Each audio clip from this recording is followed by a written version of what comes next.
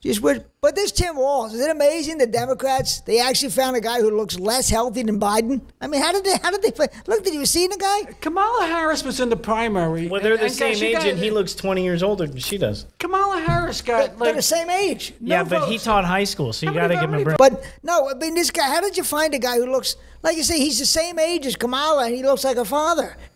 That's unbelievable.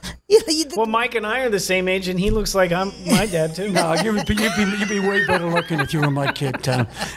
I mean, would you? Mike's right. Mike's kids are good looking. Would you look at Kamala and Tim Walz and think they were the same age? Would anybody look at them and think they were the same age? Nobody would.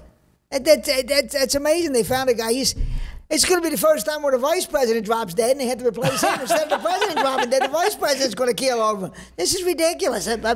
He looks like people ought to worry about who the Speaker of the House is. He looks like every guy, every uncle at a party who's had too many and everybody wants to try to get him to stop drinking. That's what he looks like. That's all my uncles.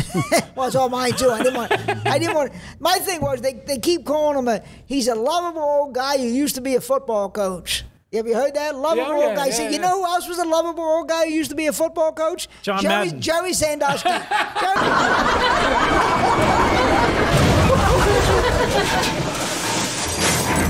Comedy train.